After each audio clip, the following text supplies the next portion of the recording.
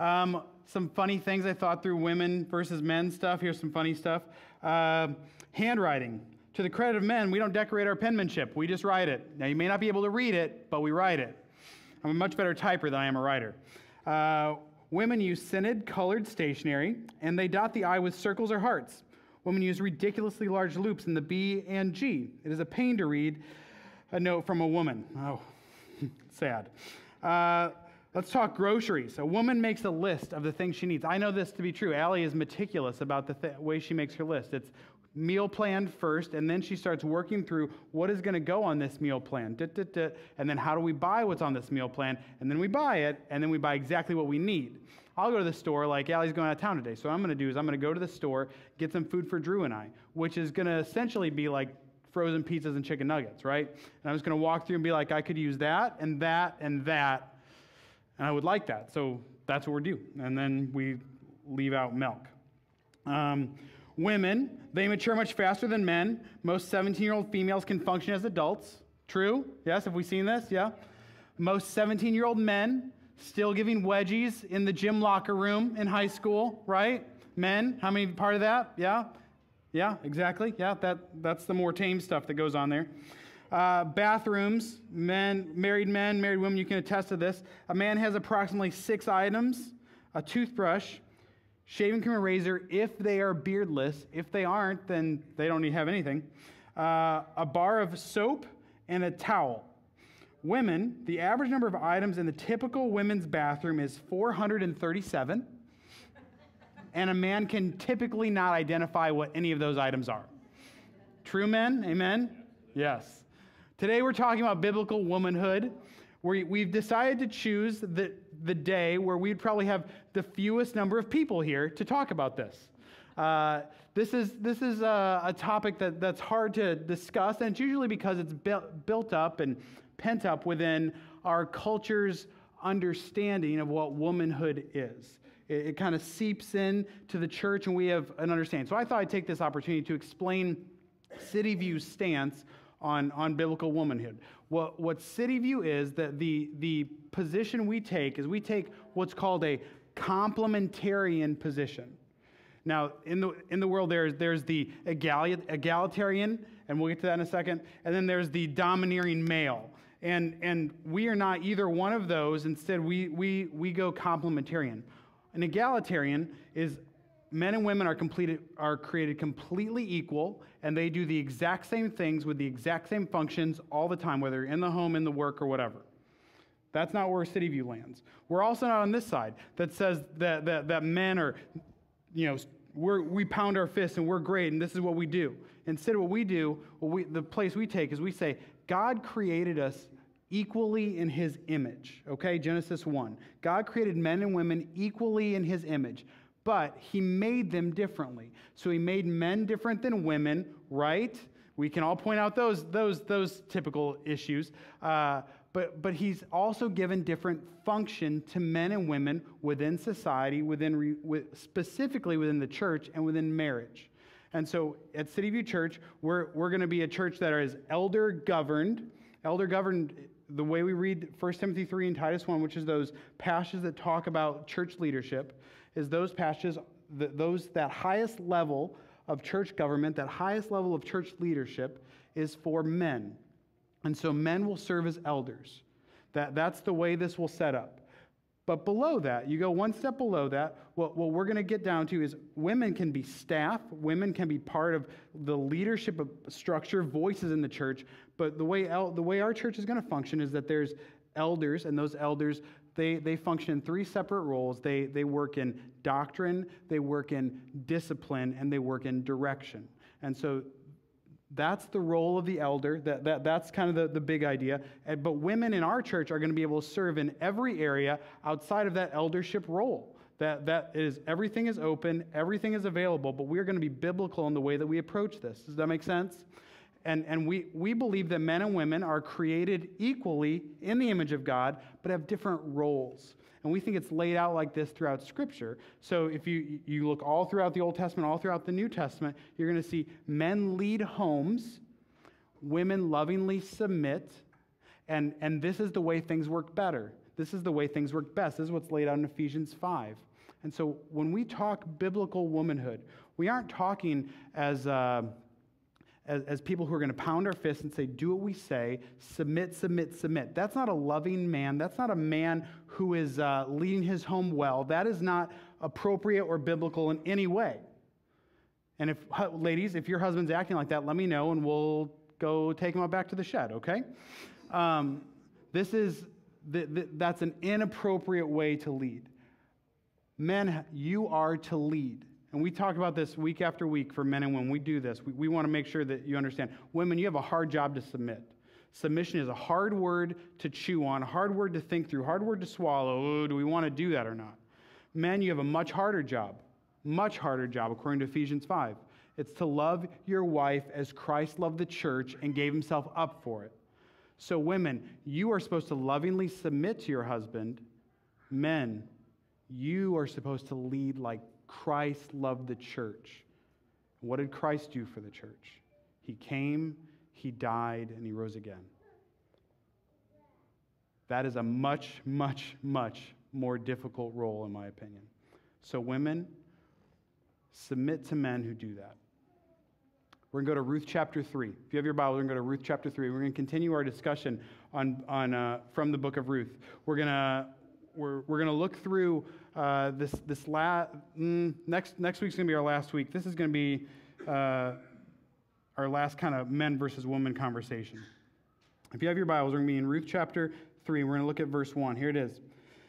Then Naomi, her mother-in-law, said to her, "My daughter, should I not seek rest for you, that it may be well with you?" Now let me catch you up here. Remember, Ruth chapter 1, Elimelech dies. That's Naomi's husband. Then Mahlon and Chilion die. That's Naomi's sons. And Ruth and Orpah, these two ladies, they are now they were married to Mahlon and Chilion. Remember, that means weak and sickly. Awesome names for kids. And they are now connected to Naomi. Naomi says, Hey, Orpah and Ruth, go back to your people. Go back to your family. Go back there. You shouldn't have to stick with me. Go back. And Orpah says, okay, and Ruth says, no way, and they head off to Israel. So they go to Israel together, her and Ruth. And at the end of that, Naomi, at the end of chapter 1, Naomi says, hey, don't call me Naomi anymore, which means pleasant.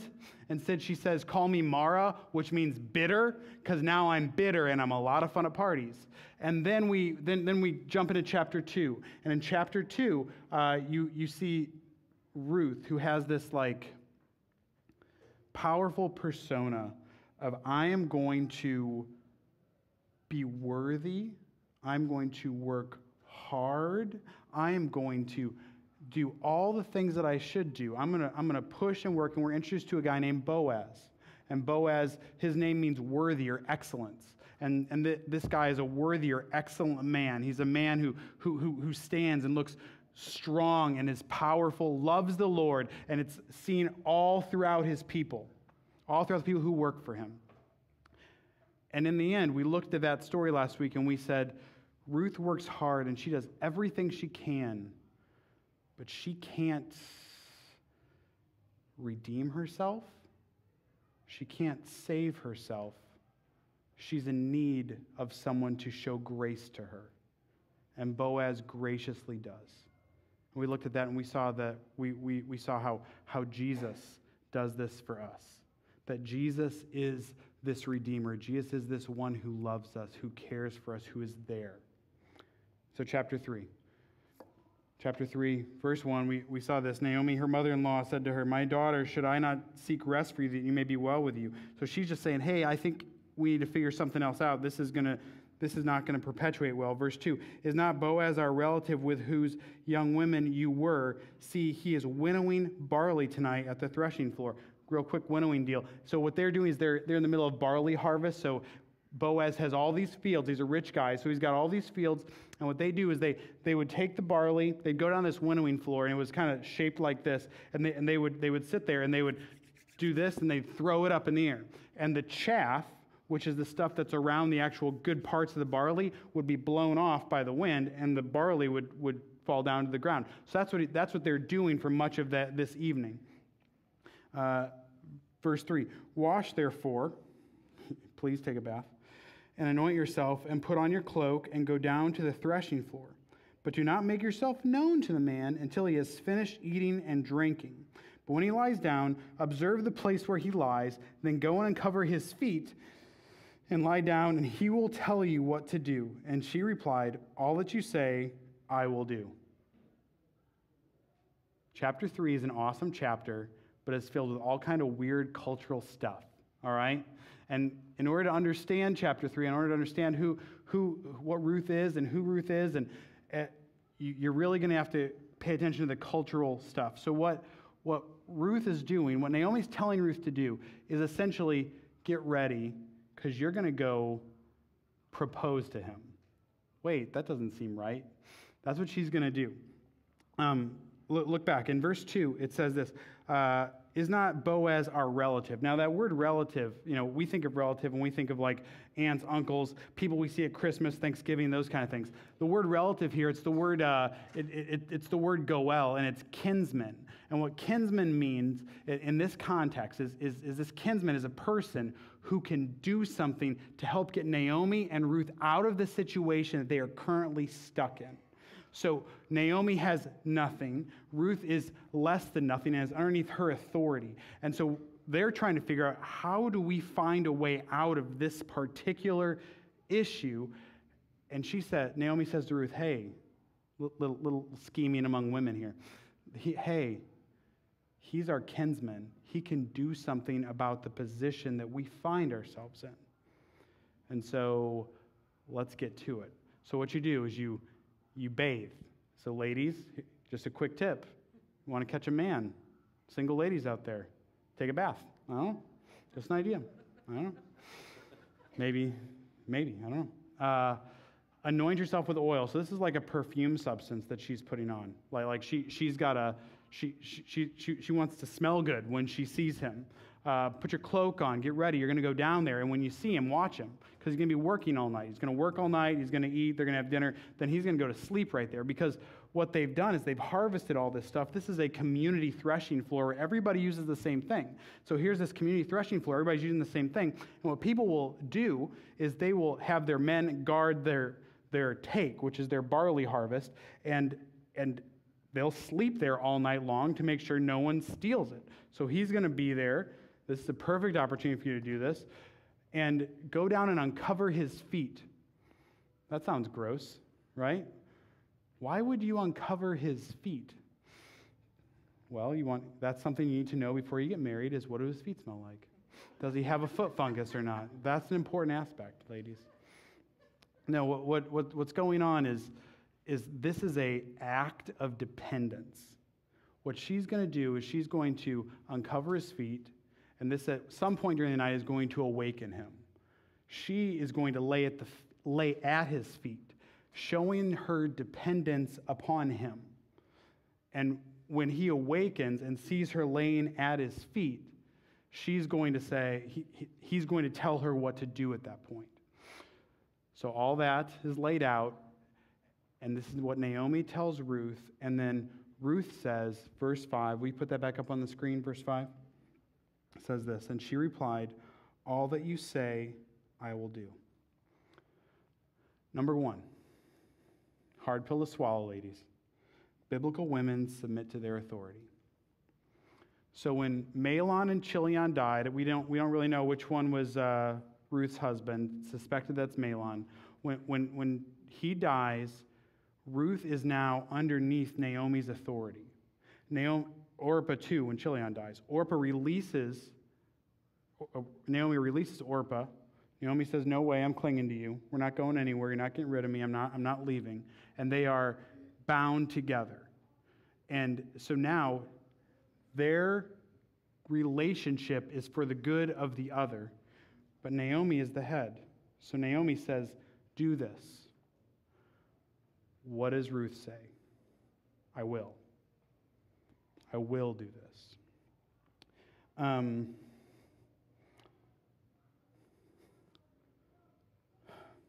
do you say this well?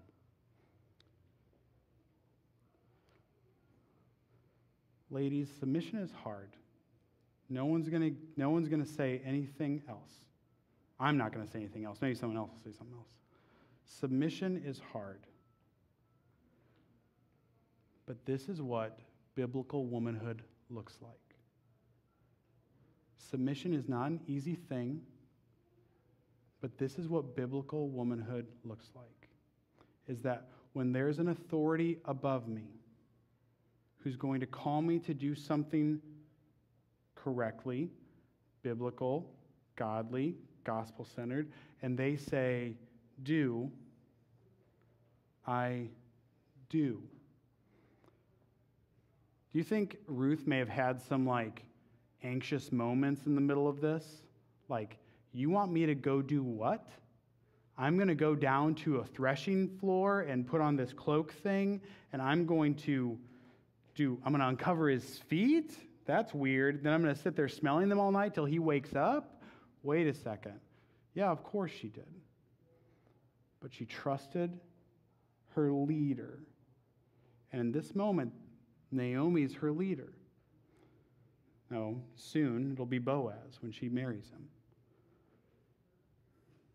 Ladies, what the Bible calls you to when you're married is to submit to your husband, to respect him, to listen to him. Is he always going to make the right decision? Every lady in the room says, no way. And they're right.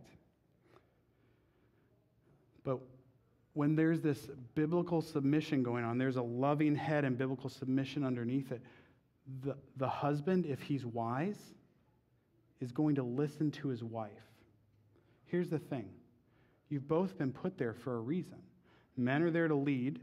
Women are there to submit. But that's at the end when the decision has to be made. While the decision-making process is going on, put your input in. Throw it in. Let him know. Let him know the issues. Tell him what's going on. Share it. Speak about it. Give it. And hey, men, listen to it. Don't just say, I know better. Because frequently, you don't. Just because you are given this biblical role doesn't mean you know more. It just means this is the position that you happen to be in. And women are going to submit easier when they know that their voice is heard. Allie says this all the time. Allie, we talk about men and women getting married. We talk about engagement. We do some engagement, some premarital counseling with people together, sometimes some marital counseling together. And one of the things we talk about with them is how important, especially the premarital groups, is how important it is to marry the right man. Women, how important it is for you to marry the right man. Because it's going to be really hard to do Ephesians 5 when he's a jerk, right? How important it is to marry this man who is already, you see, submission to the Lord. Already you see he loves God. Already you see, all right, he listens and he knows, he reads the scripture, he's there. It's easy to submit to that man. It's very difficult to submit to the other guy. So ladies, single ladies, feel like Beyonce.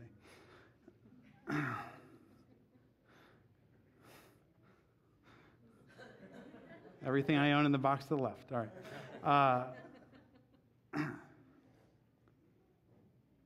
Pick a man who loves Jesus, who loves his word, who loves God, who loves what the Bible says, who's going to raise children, who may not one day be involved in the church, but is already involved in the church. Pick this man.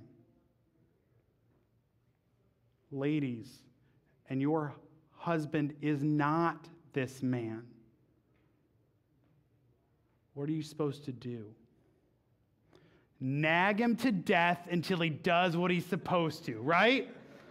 That's it. That's what it is.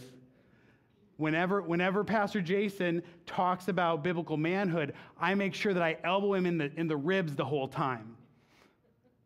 Whenever that Ephesians 5 thing comes up, I make sure I remind him over and over again, you're supposed to die for me. That's why I submit.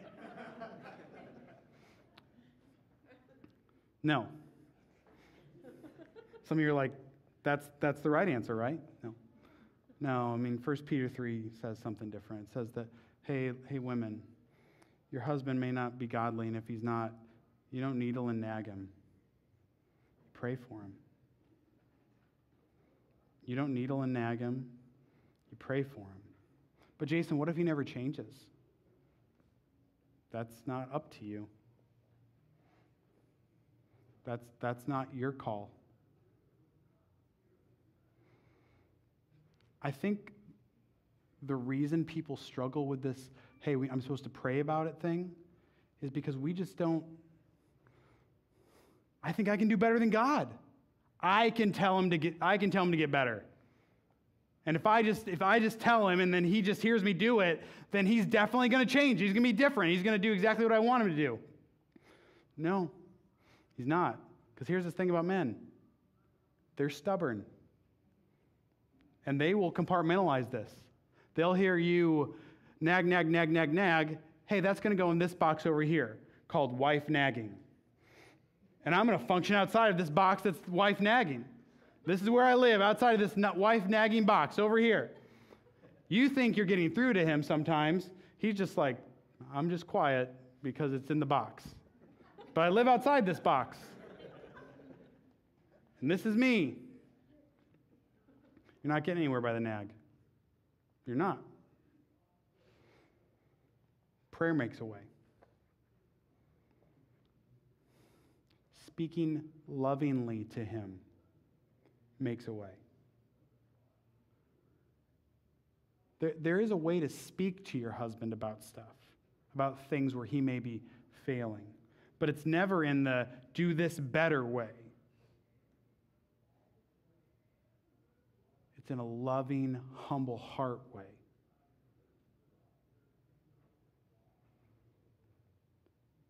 Women, you have this, well, I mean, who hasn't seen Big Fat Greek Wedding, right? Where you know, the man is the head, but the woman is the neck that turns the head, right? It's true on a lot of different levels. Women, you support the head. Without you, there's no connection to the rest of the body. You matter in an unbelievably important way.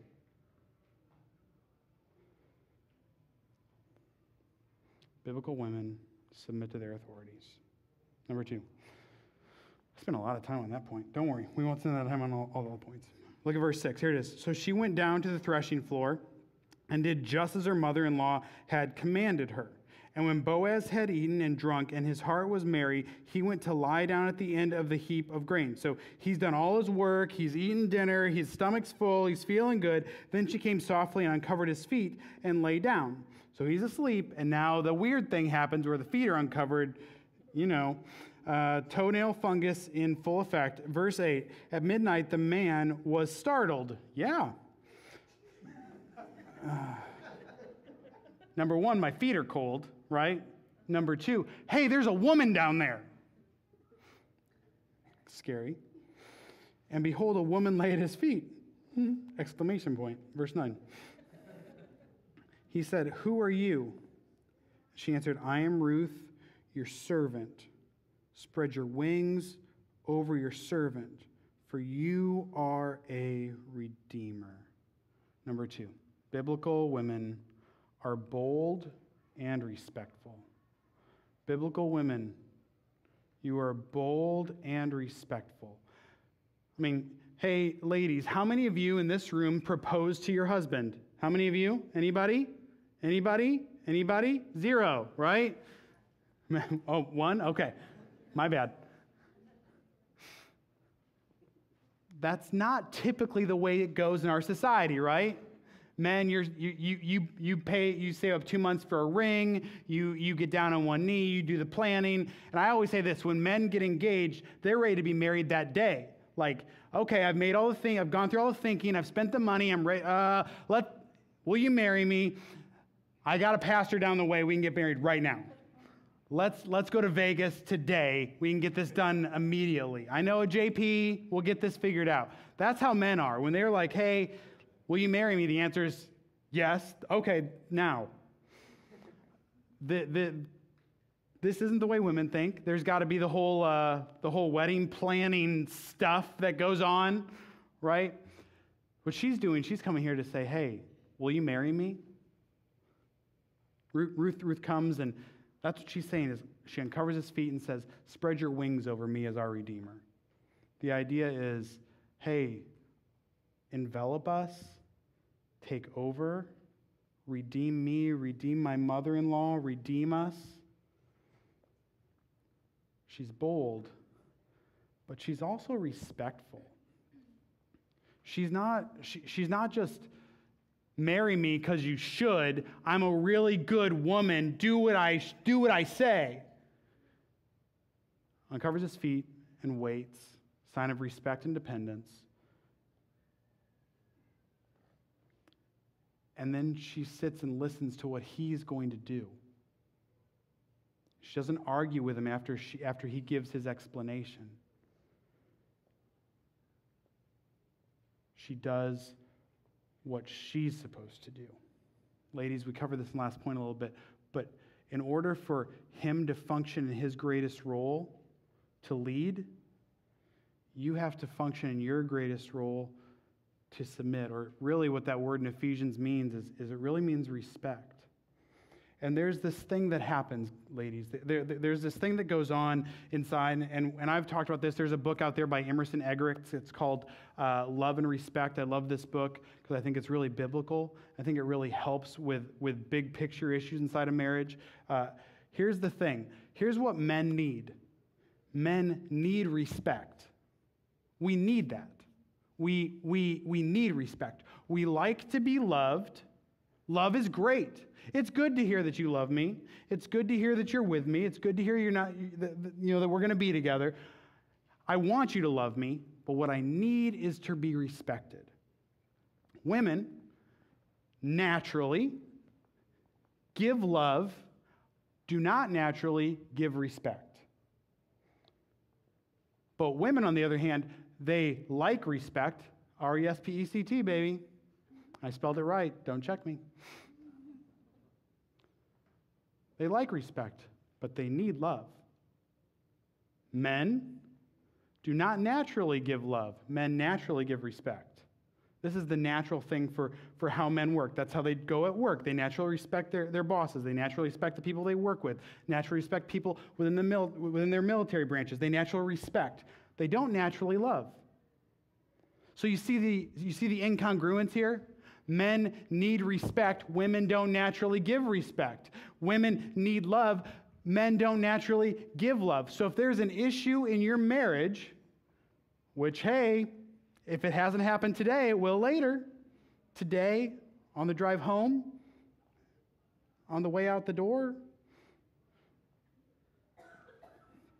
One of the biggest issues, women, show respect to your husband. But I don't want to. Do you want to keep fighting? If you don't want to keep fighting, show respect. If you want to keep fighting, then this thing called the crazy cycle happens, where she won't show me respect, so I'm not going to show her love. So I'm not going to show him respect because he's not showing me love. And it just keeps on going until one person says, wait a second.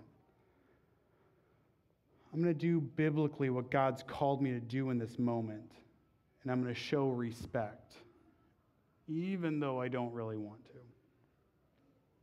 Or biblically in this moment, I'm going to show love, even when I don't really want to. Biblical women are both bold and respectful. And you see this in Ruth. Number 3, here we go. Biblical women also seek a great reputation. Look at verse 10. And he said, may you be blessed by the Lord, my daughter. you have made this last kindness greater than the first, and that you have not gone after younger men, whether poor or rich. So Ruth is young. Who do young women normally go after? Well, unless they're gold diggers, right? They normally after young men. Verse 11, and now, my daughter, do not fear. I will do for you all that you ask, for all my fellow townsmen know that you are a worthy woman. So Ruth has a reputation that is good. Ruth's got this reputation of loving Naomi, of caring for this, of working very hard. I mean, you could see in chapter 2, if you were to look back there, the workers that work for Boaz recognize that this woman is a hard worker. She worked from dawn until dusk, and she took this little tiny break in the middle.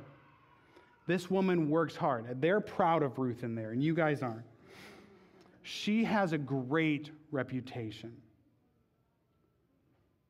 Guys, look for women with great reputations. Look for women who do this. Women, seek to be this woman. Seek to have this kind of reputation. And here's the thing. When we talk about great reputation, normally where our first thought goes is to the sexual side of this, is, hey, well, I'm not that kind of a girl. Okay, good. Don't be that kind of a girl. But great reputation goes so much further beyond the sexual world. Great reputation. Is she a gossip? Does she have to talk about stuff like that all the time? Is she a liar? Here's one that I think just women you struggle with. Men struggle with different parts of this, but women you struggle with in a different way. The biblical word is coveting, but it's wanting something, wanting clothes, housing, decor, jewelry, stuff, wanting this, and it's not time for this.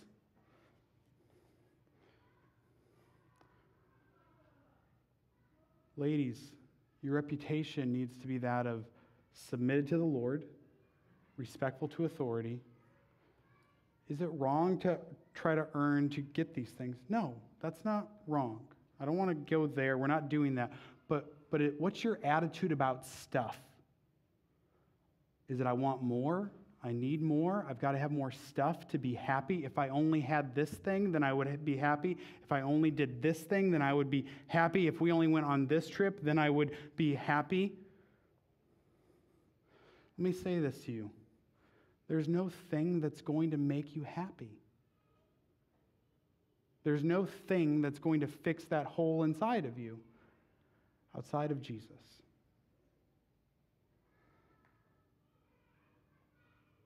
Oh, the ladies are scowling at me now, so we're going to move on. Look at verse 12.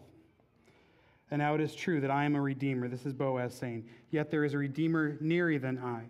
Remain tonight, and in the morning, if he will redeem you, good, let him do it. But if he is not willing to redeem you, then as the Lord lives, I will redeem you. Lie down until morning. So, just so you know, this is not a sexual thing. She's laying there, still presumably at his feet. Poor lady. And she rises early before anybody else sees, and he is very careful to protect her reputation in the middle of this, and sends her home with this 6 ephahs of barley. So she's got a lot of food now that she's carrying. And why does she do that? Well, some people read this and they say, well, he's paying for whatever. No, what he's doing is he's showing her, hey, I'm serious about this. And he's going to take this home to Naomi, her head, her person that she's submitting to, and say, hey, this guy's serious about this. So at the end of this chapter, what Naomi says is he's going to settle this matter today. Boaz is a man of action. He's going to take care of you. He's going to figure this thing out today, and we're either going to be redeemed by this guy who's closer, or we're going to be redeemed by Boaz. Either way we win, it's going to be settled. We're going to be okay. Rest easy. Rest easy. We're going to be okay. We're going to be taken care of. There's another man from Judah, born in Bethlehem, who says, you're going to be okay. I'm going to take care of you. His name is Jesus. We sing a little song to Judd. Judd's our youngest, and we sing Jesus Loves Me every night. I sing it to him. And when I sing it to him, I sing it really badly because I'm a bad singer. But I want my children to know that I sing to them. Not to you people, but to him. And so we sing Jesus Loves Me, and Judd's really cute about it. He says, Jesus loves me, this I know. Jesus loves me, the Bible tells me soap. Because he can't say so, he just says soap. Jesus loves me for the soap. Anyway. The story behind that song is pretty amazing as we talk about this Redeemer. It was written by a woman named Anna Wagner. Anna Wagner she lived across the river from the United States Military Academy in Annapolis. And when she lived across the river from there, she would go back and forth on Sundays, and she would teach the cadets Bible study. She'd do Sunday school for them back then. And she would go back and forth, back and forth, back and forth. And when she would go back and forth and she taught them this, she had this heart for them because she knew that these men were going to go off to war and to die for the country that she loved. They were going to go protect her and where she lived. And so she had a heart for them. She wanted to teach them Bible. And in the middle of teaching them this stuff, in the middle of doing this for them, she wrote the song, Jesus Loves Me, because she wanted them to know in the middle of the battle, when everything looks bleak, that there's a Redeemer who loves me. Let me read you some of the words. Jesus loves me, this I know, for the Bible tells me so. Little ones to him belong. They are weak, but he is strong. Second verse. I didn't even know this verse. Jesus loves me still, though I'm very weak and ill, that I might from sin be free, bled and died upon the tree. And she wanted them to really get this last verse. Jesus loves me, he who died, heaven's gate to open wide. He will wash away my sin, let his little child come in. Jesus loves me, he will stay. And in the story I read, she's thinking of them in the foxhole. She's thinking of them on the battle line in this last stanza. Jesus loves me, he will stay, close beside me all the way. Thou hast bled and died for me. I will henceforth live for thee. When they are struggling and they are worried and they are concerned and without help and without hope, she wants them to remember Jesus loves them. The Redeemer is there and is going to take care of them. The Redeemer is present and is not going to let them fail. The Redeemer is there, and when you are scared out of your mind, he's there. Ladies, men too. The Redeemer is there when you're scared, in the middle of trusting your husband, in the middle of trusting the stuff going on, in the middle of things that are happening. He is there. He is there.